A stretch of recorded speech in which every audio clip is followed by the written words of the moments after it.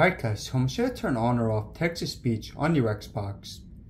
This makes it so when you message other people, they'll hear a voice, a computer voice, and you can choose which voice.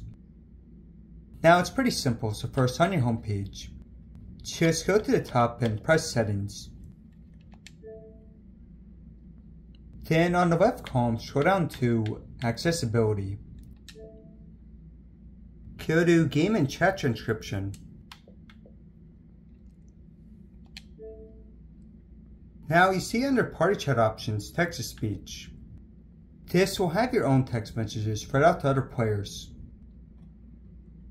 Then you see right underneath that you can choose Guy. whichever voice. Jenny. Guy. Ryan. Guy. Then you also have speech to text. This is kind of reversed, so make other people's voices into text messages.